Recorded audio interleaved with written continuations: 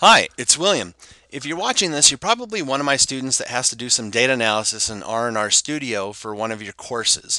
The purpose of this video is to get you up and running inside of R and RStudio as fast as possible so you can start working on the homework and stop worrying about getting things set up.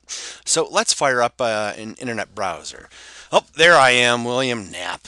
Okay, let's do a Google search for R. There we go. Our very first link is R.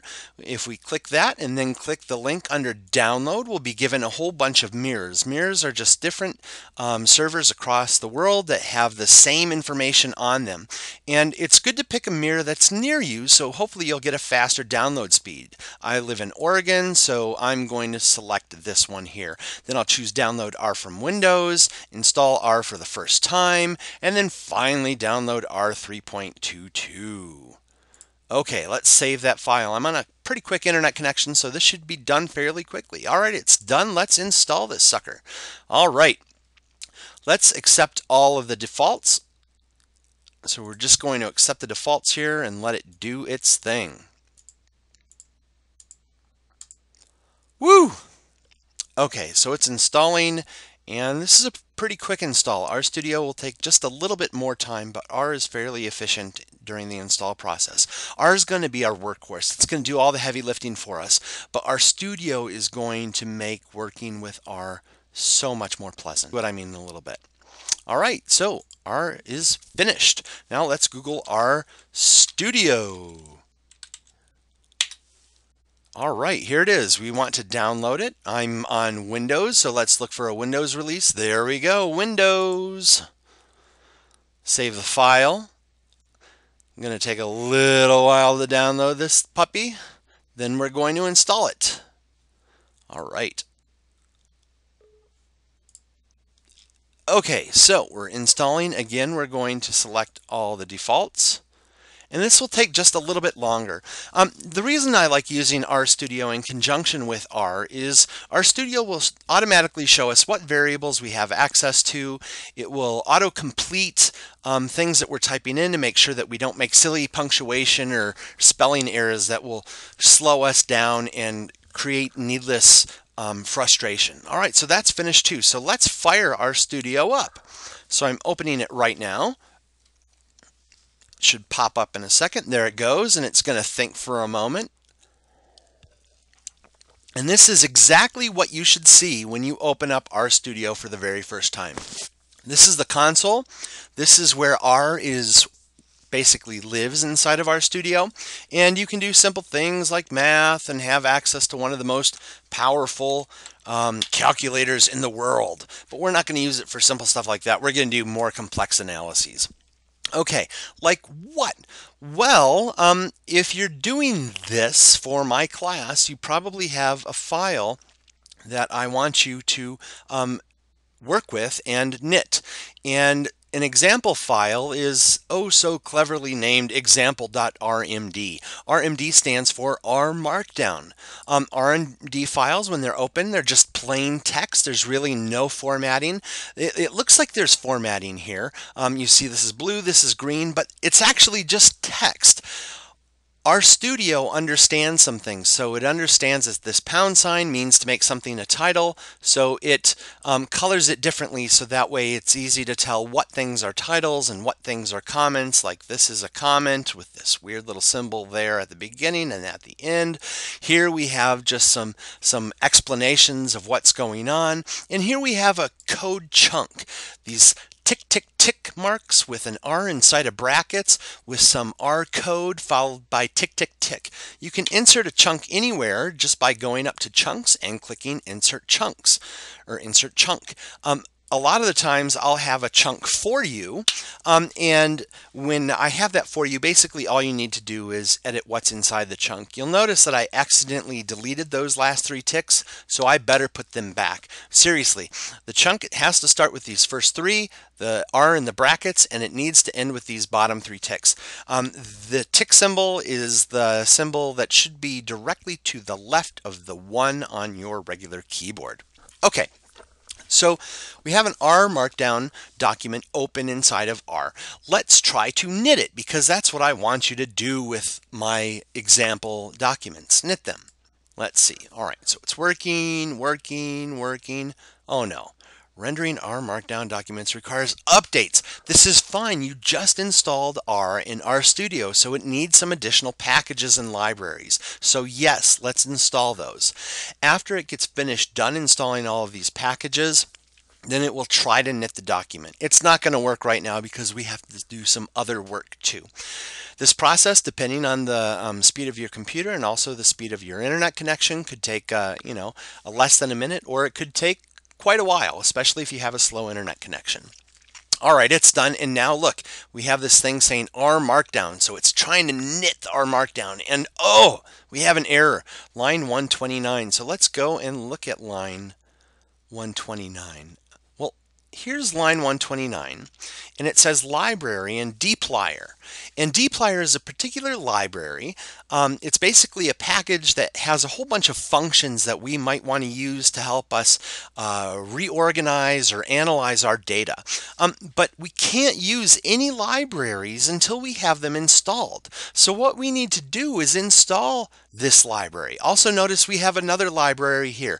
So let's install some libraries. So let's go back to the console and type install packages. Install, oh my goodness, look at that. I started typing it and it guessed what I would probably want to do, and it highlighted one of the options for me. If I wanted the other option, I could use the down arrow.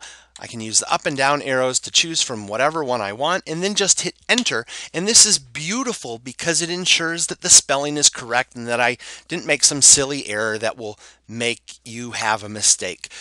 So it also provides an open and end parenthesis. If I type a double quote, notice that it also provides the closing double quote, and I want to install the dplyr package. Now, I want to show you something. What happens if I maybe spelled it incorrectly? Oh, I couldn't find the function install package, so let's fix that. Rather than going and typing install packages again, there's another way that we could do this, and that's simply by pressing the up arrow. By pressing the up and down arrow, we can navigate through our previous commands and then edit them as we need to do similar things. This should work this time. So the dplyr package will take a little bit to install. So I want to take a look at some other things while it's busy working. So I already mentioned the code chunk, right? So we have this code that's inside this chunk with these ticks. Now what we're doing in this very first piece of code is we are trying to read in a data set. And this is a politics CSV file. CSV stands for comma separated values. Basically it's just a data set. And what we're saying is we want to read in this data set and assign all of the data herein into a variable called polls. So this little arrow hyphen thing, this means that we're going to assign whatever over here to a variable over here. Okay, so we've finished installing dplyr. Let's install the other packages that we're going to need. I'm going to press the up arrow. In addition to dplyr, we're going to want the tidyr, or the tidier library. This should be fairly quick to install. In addition to the tidier library, we are probably going to want the gplots library. This one should also not take too long. And finally, we are going to install ggplot2. That will be the last library that we're going to need. Okay, so what I want to do right now is show you how you can run commands that are inside the RMD file. So notice how I explain sort of what I'm doing, and then inside of a code chunk, I present the actual code. Sometimes it's useful to run the code directly. So we can do this by copying and pasting. So Control C copies, Control V pastes, and then hit enter. Uh-oh, it couldn't open the connection. No such file or directory. Well, The file exists, and I know it exists because in the same directory or folder that has example.rmd that I loaded, it also has politics.csv. But R doesn't know this, so we need to tell R what directory it should use. And we need to tell it to use this directory throughout our current session or throughout the current time that we're working with this. So we're going to go up to session, then set working directory, and then to source file location, that example.rmd, that's source.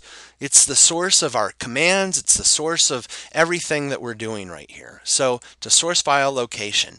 Now I can recopy and paste, but I want to show you a better way to do this. You can just put your cursor in anywhere into a line that you want to run and press Control Enter, and that will do the same thing. It's like copying and pasting and running all at the same time. Now notice it returns back to this little arrow, which means that R is ready to accept more commands. Also notice that up here in the global environment, it says that we have this variable called polls that has 132 observations of 7 VA. We'll see what that VA is in just a second. I want to show you another couple ways that you can run commands. In addition to pressing Control Enter, some people like clicking buttons more, so you can put your cursor inside of the line you want to run and then click Run. That will do exactly the same thing. You can also highlight an entire piece of code and click Run, and that will work too. One thing I should mention, let's say you have 2 lines that you want to run. If I just put my line in there and hit run, it's only going to run the first line. So if I want to run a whole bunch of lines at once, I should highlight all of the lines at once and then click run. That will run both of those. Everything worked just fine. So I said I wanted to take a look at what this polls was. So if we take a look at the very next thing after I read in the data set, I say let's take a look at the data, and I use this command. So let's Control Enter that, and this is going to let us look at the structure. STR stands for structure, and it says that we have a data frame of 132 observations of 7 variables. So that VA was variables, and it shows us what these 7 variables are: subject, party, test time, etc. And it shows us what types of variables these variables are. So some variables are factor variables, others are integer variables, others are numeric variables. And for the purposes of this demonstration, that's not important. The important thing is to use structure a lot. By using structure, we can see what our data is structured as, and we can see how it changes. I'm going to reread in the data again, and I'm going to use structure to look at the data as it originally appeared. Notice how subject was just an integer variable. However, after we ran this little bit of code right here, now, oops, subject is a factor variable. So I recommend after you do something to check how your data have changed by using structure. This is really useful. Okay, so let's try knitting the HTML now that we have installed the packages that we need. If this is successful, everything should work, and we should see a nice, beautiful HTML page. Notice that by putting that #, we have this nice title up here. It has my explanation of what I'm doing. It shows what I've done inside of a code block by blocking it off. For some blocks that have output, like the structure block did, it also shows what the output is. When I grade your assignments, what I'm going to do is take your RMD files and I'm going to try to knit them. Then I will look at the commands that you used. I will look at the output. This output could be figures, this output could be tables, this output could be analyses.